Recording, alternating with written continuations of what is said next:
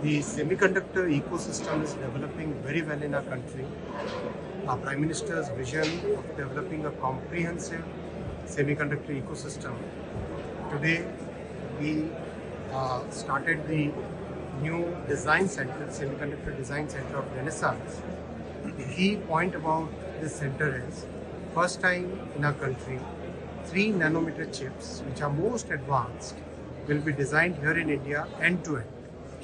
Second, many of the colleges where we have given the software tools, now we will be giving them a microcontroller based hardware kit which can be used to develop many products.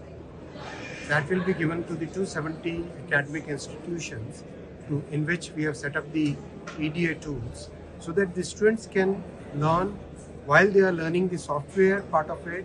They can also try their handset hardware and develop new products.